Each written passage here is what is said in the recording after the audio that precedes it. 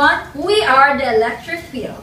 Today, you will witness our science investigatory project, which is entitled Useless Feelings No More. Stay tuned and watch our project making.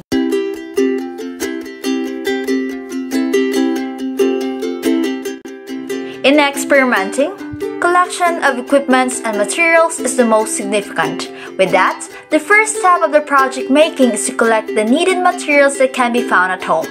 Check out the materials used in the description box.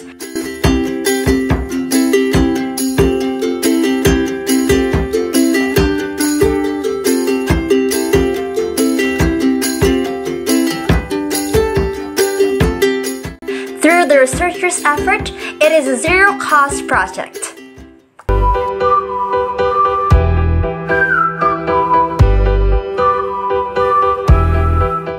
Next is the preparation of the banana sludge.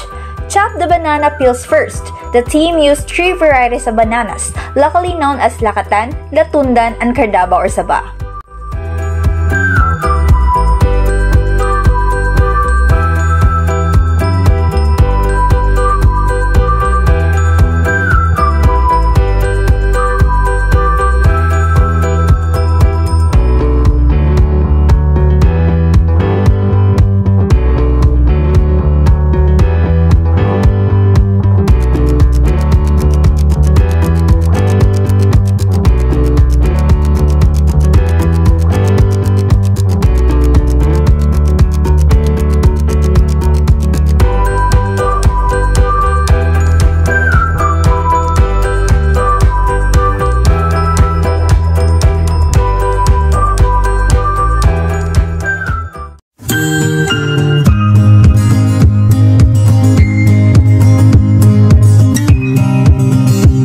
Utilize a blender to mix every banana peel with water, creating a mixture called slurry.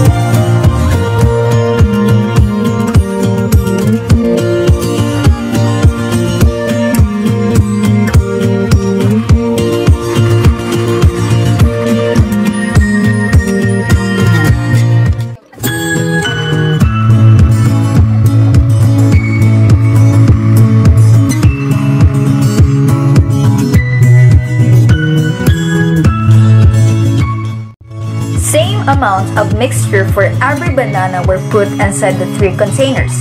The greater the amount of banana sludge, the better. Wait until the yellowish transparent mixture will turn black. The coloration changed from yellow to black serve as the indicator that the slurry or banana sludge is ready for use.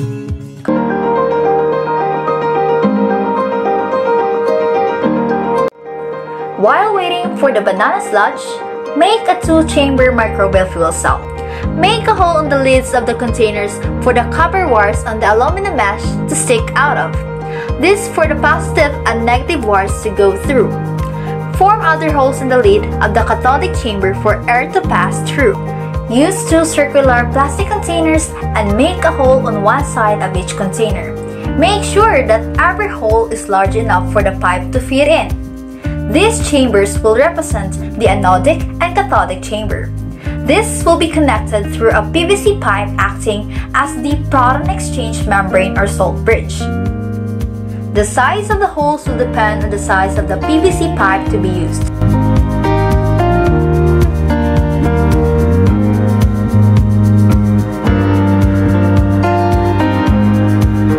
Also, drilling and boring tools are better and easier to make the holes.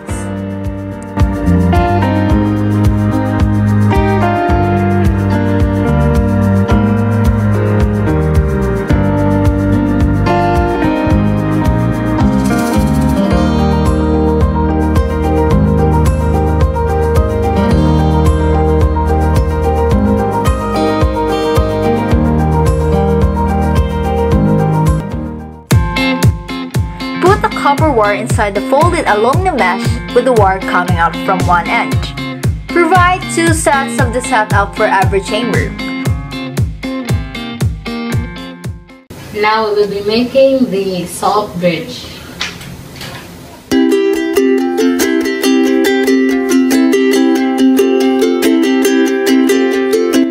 Dissolve salt in water.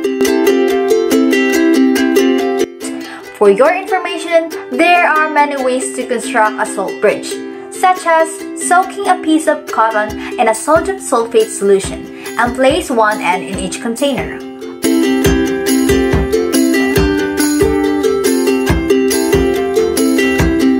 Add unsweetened gelatin to the solution for it to solidify.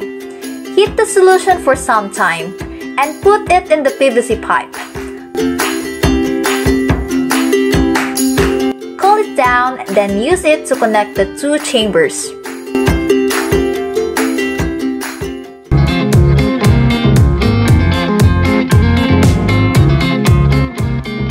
To build the experimental setup, put the banana sludge in the anodic chamber while tap water in the cathodic chamber of the microbial fuel cell. Close the containers using the lids. Utilize a multimeter to measure the current and voltage of the microbial fuel cell setup.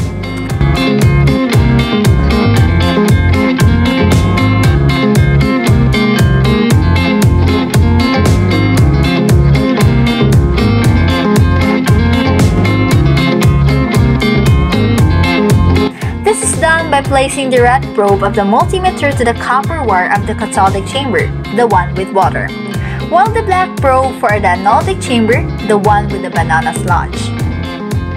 Use alligator clips to make a temporary connection between the 2 wires.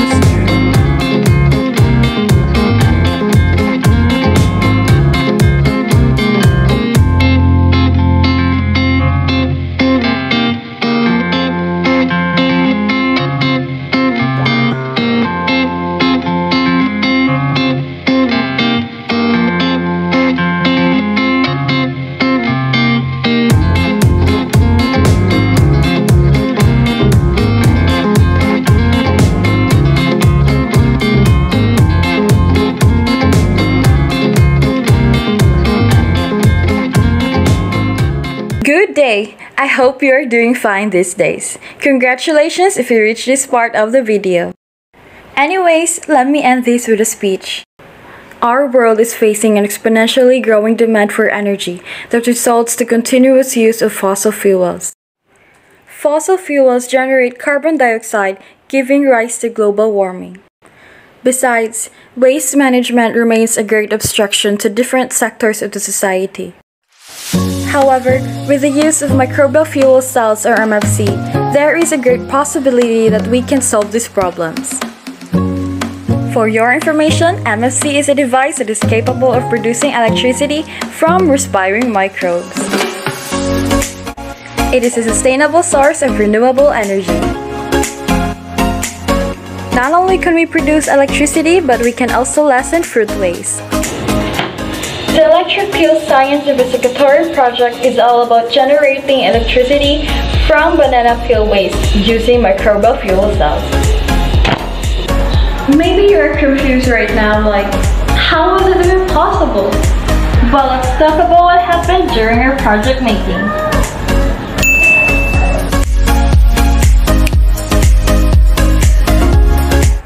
So, MFC was composed of two chambers, namely the anaerobic anode and aerobic cathode. In anodic chamber, some microbes decided and metabolized organic compounds, resulting to the production of electrons and protons. Electrons